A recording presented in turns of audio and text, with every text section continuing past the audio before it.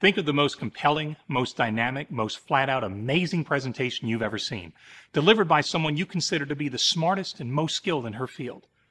Think about how that speaker responded to the handful of questions asked during Q&A.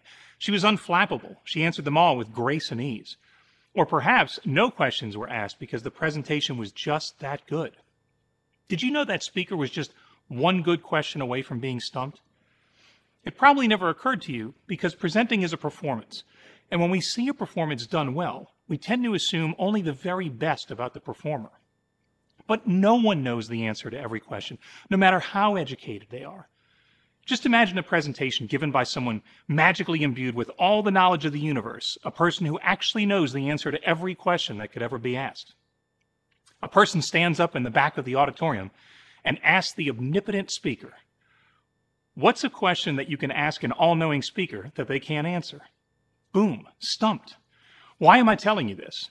Because if you've been asked to present something, then you're probably familiar with the question that often plagues the minds of those brave enough to give presentations, which is, what if they ask me a question I can't answer?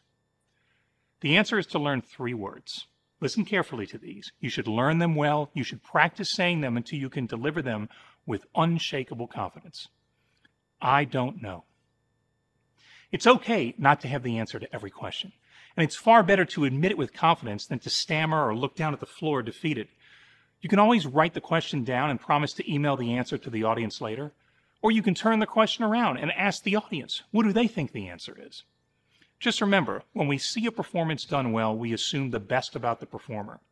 If you've practiced your presentation and delivered it well, the audience won't crucify you simply because you couldn't answer a particular question. Good luck on your next presentation. Stay happy, my friends.